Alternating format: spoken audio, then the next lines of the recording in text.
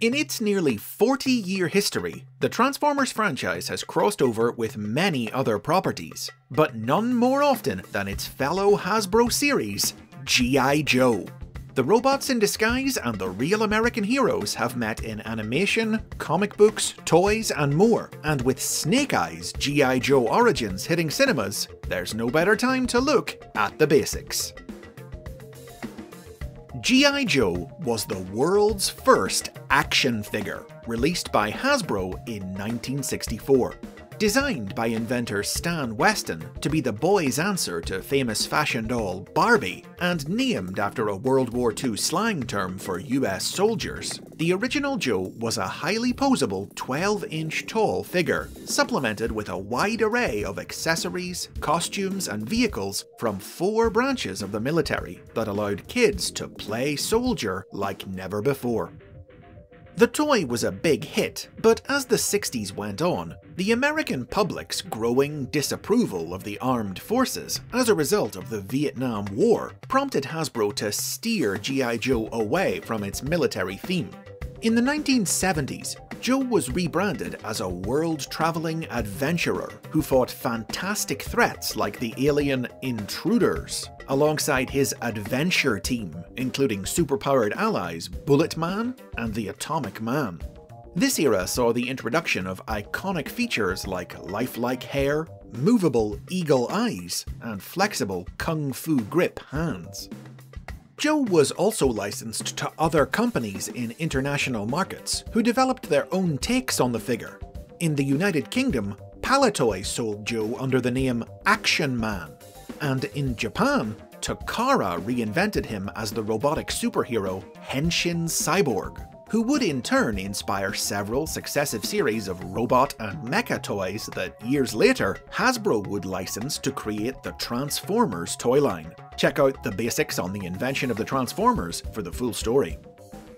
The original 12-inch G.I. Joe series came to an end in 1976. But in the 1980s, with patriotism on the rise again in the era of Ronald Reagan and the Cold War, Hasbro decided to reboot the line in the popular new 3 3/4-inch scale, reimagining G.I. Joe not as a single soldier, but as the name of a team, a highly trained special mission force whose purpose was to stop the ruthless terrorist organization Cobra from conquering the world. Launched in 1982 and subtitled A Real American Hero, this new series was co-developed with Marvel Comics. Writer Larry Hama, drawing on his own experiences as a US soldier in Vietnam, invented names and personalities for the toys, and wrote a monthly G.I. Joe comic book, while Marvel's media arm Marvel Productions co-produced an animated TV series. The formula was a huge success, with G.I. Joe quickly becoming the king of the toy aisle once more, and Hasbro repeated the process a few years later, teaming up with Marvel again to develop the Transformers line. By 1985, Transformers and G.I. Joe had become 2 of the most popular toy lines of the era, and with common ancestry already linking them, it must have seemed logical to Hasbro to have the 2 cross over. The cartoons in particular were noticeably similar. Being produced by the same company, they shared writers, animators, voice actors, and music. They often aired side by side, and a pack-in catalogue included with Family Home Entertainment's VHS releases of the 2 series even showed the characters interacting, working together to safely deliver videos to stores.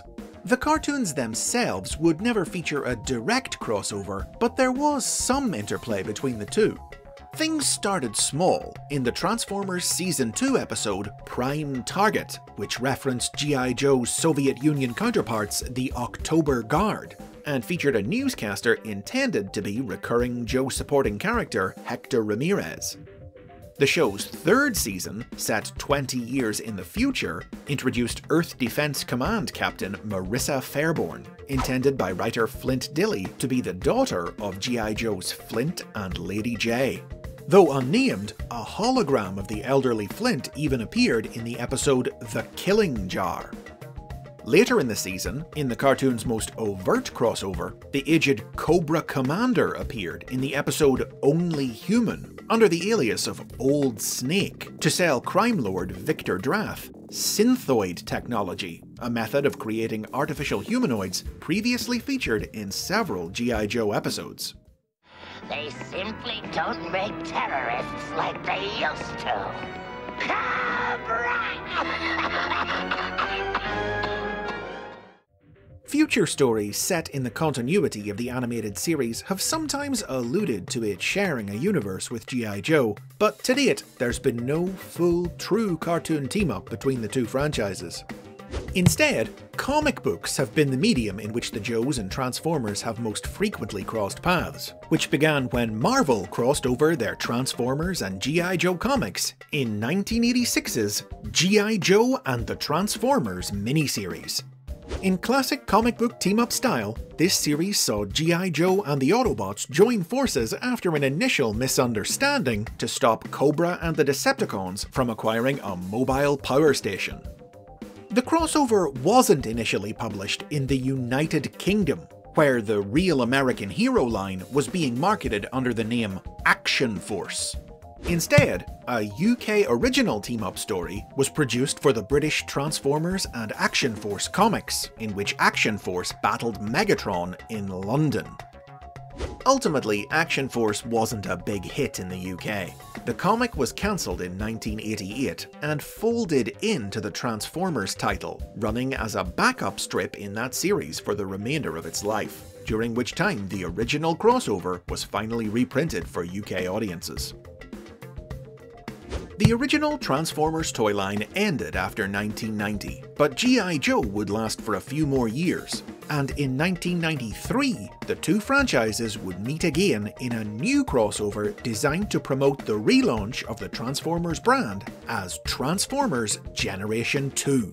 Published in the pages of the still-ongoing G.I. Joe comic, the story served as a prologue to the upcoming Generation 2 comic, and featured Megatron allying with Cobra to avail of their resources and have himself rebuilt into the form of his new Generation 2 toy.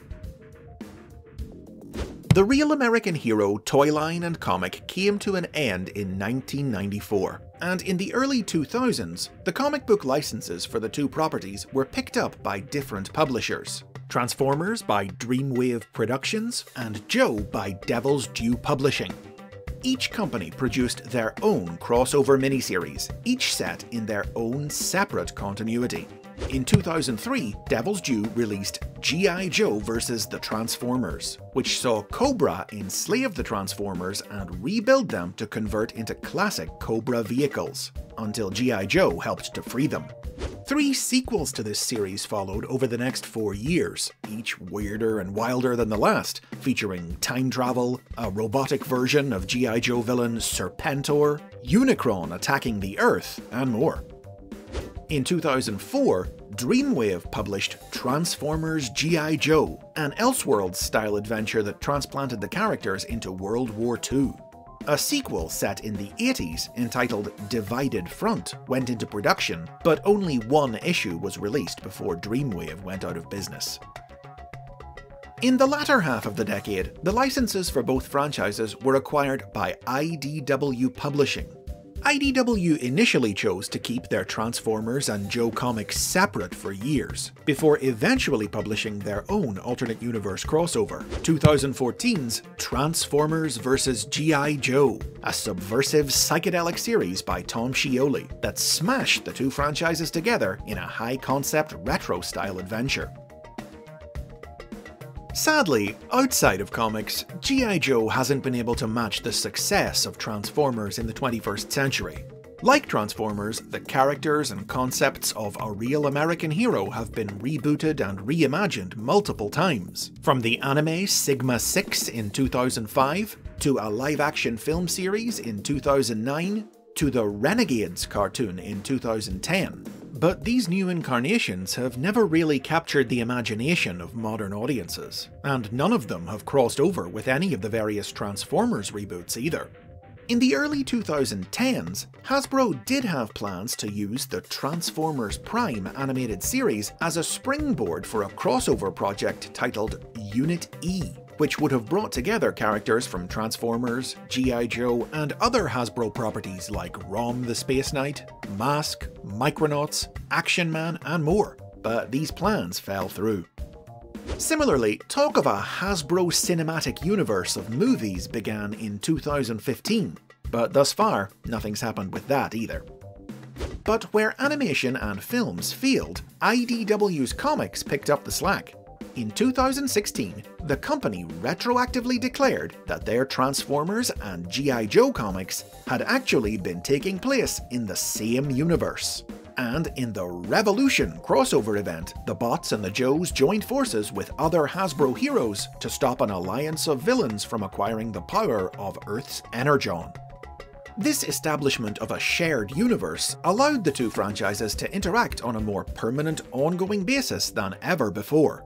Marissa Fairborn and Flint were able to properly appear together as father and daughter. Skywarp left the Decepticons to join G.I. Joe, and the characters would team up again in 2017's First Strike to save Cybertron from Joe Colton, the original G.I. Joe from the classic 12-inch toy line, who had gone rogue and believed that all Transformers needed to be destroyed. With this long history of crossovers in media behind them, it took a surprising amount of time for G.I. Joe and the Transformers to meet in toy form. Hasbro did create a prototype for a potential crossover toy in the 90s, but it was never released. In the 2000s, there were toys like Snowcat from Transformers Energon and Skyhammer from Transformers Universe, who transformed into G.I. Joe-inspired vehicles, the Joe Snowcat and the Cobra Rattler. But these were more like stealth crossovers, Easter eggs for fans, not advertised as such. Then on the other hand, Megatron from 2006's Titanium series included references to G.I. Joe and Cobra in the bio printed on its packaging, but the toy itself just turned into a generic tank, unrelated to the Joe brand. The first true cross-branded G.I. Joe Transformers toys were released as exclusives at the San Diego Comic-Con in 2011. A non-transforming G.I. Joe Sky Striker jet recolored as Starscream, with a Cobra Commander pilot figure wielding a Megatron pistol. In the years since this release, crossover toys have become a more common occurrence. Mostly exclusive to conventions and collectors clubs, they've included more Joe and Cobra vehicles recolored to look like Transformers, as well as figures inspired by the comic and cartoon crossovers of the past, from Marissa Fairborn and Old Snake to Marvel's Generation 2, IDW's Revolution, and Tom Scioli's series. Perhaps most notable though was Viper, released in 2015's Combiner Wars toy line, a Decepticon combat drone who transformed into a Cobra Rattler, sporting composite Decepticon Cobra symbols. Viper would even appear in Scioli's comic and in the Transformers Earth Wars mobile game in 2016, with a full-blown G.I. Joe crossover then occurring in the game in 2019, including bots that transformed into Joe and Cobra vehicles. Linked all the way back to the earliest days of their history, G.I. Joe and Transformers might be two very different franchises, but they've always gone together right from the start. Yo Joe, and roll out! And those are the basics on Transformers and G.I. Joe. What's your favourite crossover story or toy? Would you like to see that Hasbro Cinematic Universe happen? Answers in the comments. Like and subscribe for more Transformers history and lore, and get early access to new episodes by supporting the show on Patreon.